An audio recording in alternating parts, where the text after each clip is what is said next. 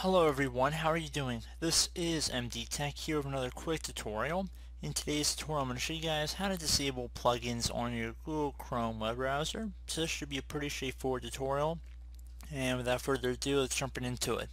First thing is first, you want to make sure you have the Google Chrome web browser open, and then you want to navigate over to the settings or menu icon near top right corner of the web browser. It should have three vertical dots. You want to just left click on that one time, and then you want to go ahead and left click on settings.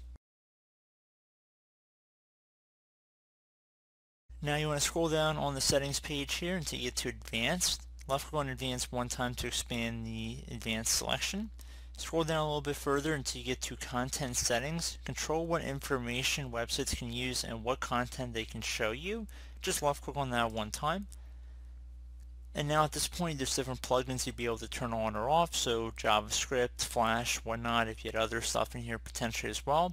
So let's just say Flash, for example. If you just clicked on it, you'd be able to turn it off by just toggling this to the off position. So where it says ask first, if you just turn it to the off position, it's just going to disable Flash, and vice versa. If you just turn it to the on position, so it's blue now, it will enable it to ask the user and before it blocks, or will allow the Flash application.